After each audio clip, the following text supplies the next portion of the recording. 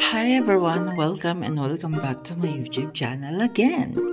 I'm in third day of challenge of 1 month doing small painting. Today is so much gloomy and noisy because the construction is ongoing now. I need to finish painting as fast as I could, but we need to have fun and enjoy because we're going to paint a little bit, and I think it's time to create more cute things or cute creatures. I'm craving for that, so here I am proving that even though you are little has a purpose in this world. And yeah, we need to be like that right now, even though our space is so much little and there's a lot of struggles to paint right now, but I do my best. As a little person and as a little artist, I need to prove myself that I can do everything when it comes to art. In reality, there's a lot of people will be dragging you.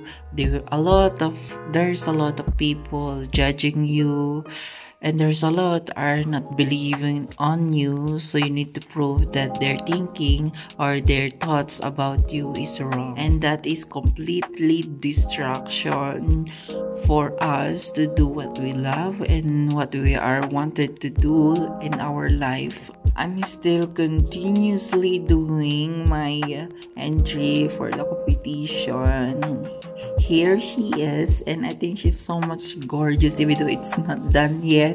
You know what? I don't think that I can create artwork like this because before I was doing a lot of self-art style, and I'm not focusing in figures, human figures. But the thing is, I was so shocked and I was so glad because I can still make this kind of art style, and thank God for that.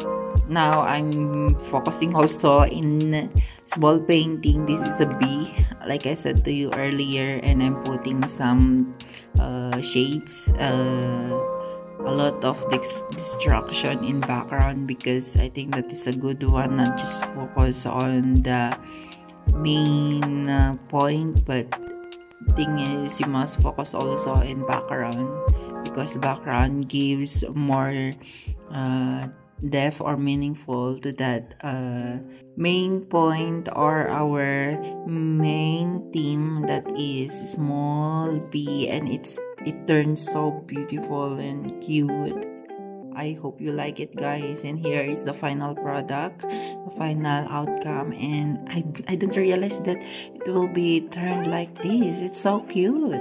Before I was onto realistic, I was into art style, and I mean so much focus. I mean, I don't let go that, be myself like that. And now I'm not saying that I'm not myself before, but this time my inner child is so much happy because I can create more cute things, and I'm into it so much right now, and I have fun to do it. I'm enjoying do it. So here is the final product. I hope you like it, and that's it. Oh, to help me grow, please don't forget to share, like, comment, and subscribe to my YouTube channel. Thank you so much. I hope you have a great time, great day.